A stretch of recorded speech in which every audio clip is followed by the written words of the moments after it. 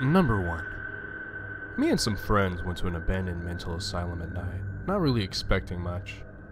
We busted in one of the boarded up windows, and when we were inside, we all heard talking. We figured other people were there, so we followed the sound.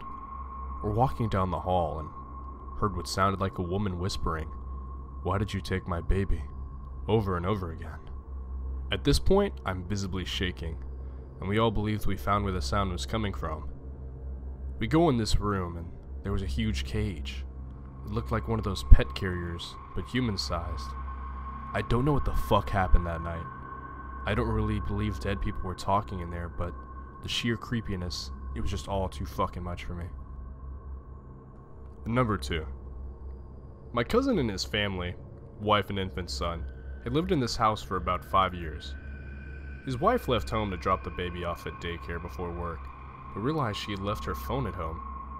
Entering the house, she turned the corner in the hallway and nearly ran into the drop-down attic ladder, which was fully extended. They never used the attic, and it was filled with loose insulation, and my cousin had left for work hours earlier. She quietly left the house, drove around the corner, and called the police. When the police investigated, they found a short-range transmitter connected to several cameras hidden throughout their home. The light fixture in the shower, the ceiling fan above their bed, even a pinhole in the nursery were sending videos to a nearby location. Their neighbor a few houses away had been given a key by the prior owners and installed surveillance equipment once he knew their schedule. My cousin's wife walked in on him updating his equipment, but he forgot something at his house and left to get it when she walked in. He'd been watching them for years. Number 3. Worked at a women's clothing mail order catalog call center. During training, a veteran worker was talking about getting to know frequent callers and the story of one of them. So, old lady used to call in often. She was blind, but would have someone help her pick out things. The manager of her apartment complex, I believe. She would order often, and they got to know her by name. Well, eventually she stopped calling in, so they contacted the number they had for her, which was the apartment manager's number. Old lady was fine, but had to be moved into a new building. Well, the reason why the old lady had to be moved was because the old lady was very meticulous with her cleaning. She cleaned very often, at old lady level.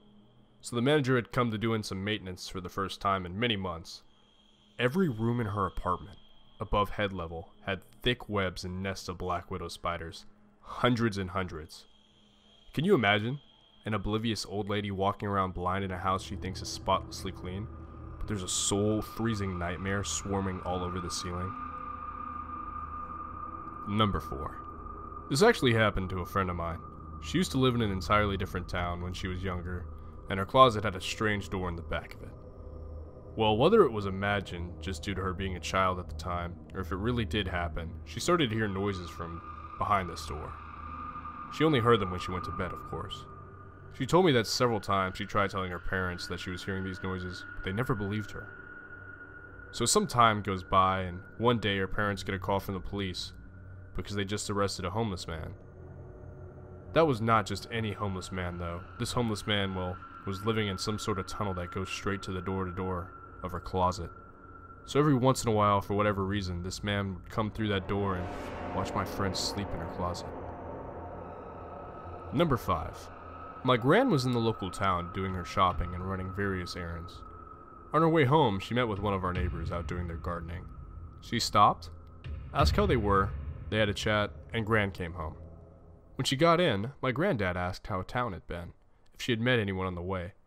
Gran started talking about the neighbor. Granddad interrupted her. "Mrs. Black? We were at her funeral 2 weeks ago." Apparently, Gran nearly passed out once she had realized. Number 6. True story about my grandmother who takes place before they had children. My grandpa, Daryl, worked night shifts, so my grandmother, Dora, was home alone most nights. Her sister-in-law, Rose, would randomly come over to keep her company. Dora decided to go to bed early one night. Rose came over that night to see how she was doing. She went to Dora's bedroom after calling for her, and the only reply she got was, "I'm in bed, just come up." Upon entering the room, Rose started acting weird and telling her she really wanted her to come help her with something in the kitchen. Dora was already ready to sleep and was already in bed, and she really didn't want to. Rose was really adamant for her to come help her, telling her it was urgent. After a while, Dora eventually got up and followed Rose to the kitchen. Upon entering, Rose whispered in panic, with tears in her eyes, "There's a man under your bed, with a knife." Dora, of course, didn't believe her at first, but seeing the panic in Rose's eyes, she couldn't not believe her. They proceeded to call the cops and left to the neighbor's house. The cops came and found a man hiding in the closet with a butcher's knife. And that's the story of how my grandmother was almost murdered and why I still this day, as a 30-year-old man, check under my bed.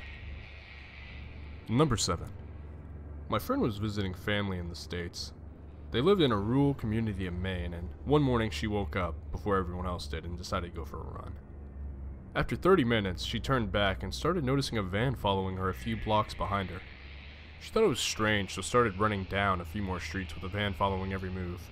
She started sprinting, and the van sped up too. She ran to the first house she could find and started banging on the door. No answer. She hopped the fence and started banging on the back door. Dog in the house started barking at her, but no one answered. She jumped in the empty pool in the backyard and hid while dialing 911. A car parked in front of the house and a man started calling out for her, offering her a ride home. The dog in the house was now barking like crazy, and the man left after about a minute. Police showed up and took her back to the family's place. She gave a report and they identified the man from nearby HVAC business. He had recently been stolen that day.